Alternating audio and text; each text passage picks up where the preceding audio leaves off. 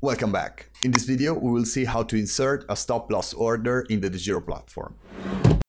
From the home of our account, we need to click on Portfolio. We select the stock on which we want to insert the stop-loss order.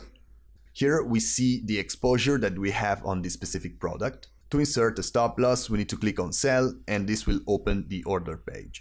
For the order duration, we have two possibilities: day order or GTC order. If we select day order, we will set the order to expire at the end of the trading day. With GTC, the order will last 90 days if not deleted by us or by the stock exchange. We select GTC order, we then select stop loss, and we set the stop price. Remember that the stop loss order is an uncertain type of order. Therefore, we have no guarantee regarding the price at which we will be executed. The price of execution will be from the stop loss to below.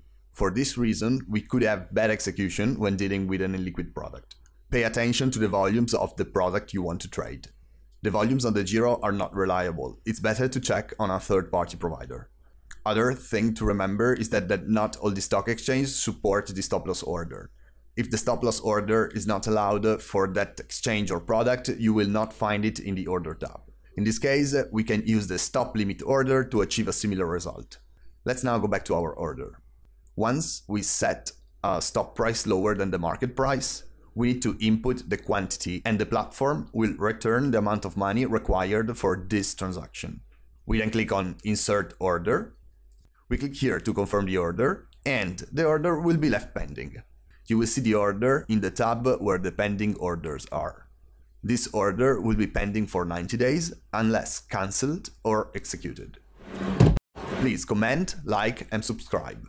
See you at the next one.